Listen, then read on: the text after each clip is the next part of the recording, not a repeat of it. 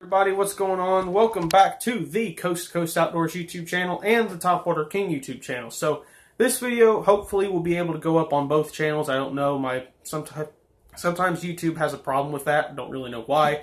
But hopefully this video will be both up on the Topwater King and the Coast to Coast Outdoors YouTube channel. But right now, you guys have known for a while that I do the in-depth episodes over on the Topwater King YouTube channel. I've done a bunch of them, almost like 25, I think. Maybe more than that, I don't really remember. But I thought, you know what, why not give you guys the power? Give you guys the ability to pick what I use in those in-depth episodes. So I thought, why not have the people of the audience, the people that watch these videos, comment down below on your least favorite or your least confident bait.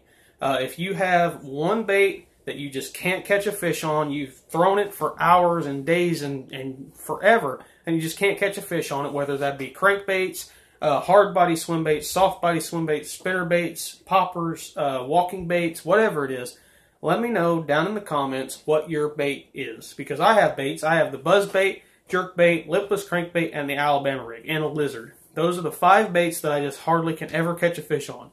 The only bait out of those 5 that I've actually caught a fish on are the lipless crankbait. And I've only caught 2 in the almost 5 years I've been bass fishing. So you guys can kind of see that bait is not a very popular bait around here. But like I said, let me know down in the comments what your least favorite or the bait that you just don't have any confidence in. You can't catch fish on it. But let me know that down in the comments, and I will help you hopefully try to catch some more fish this year on that bait.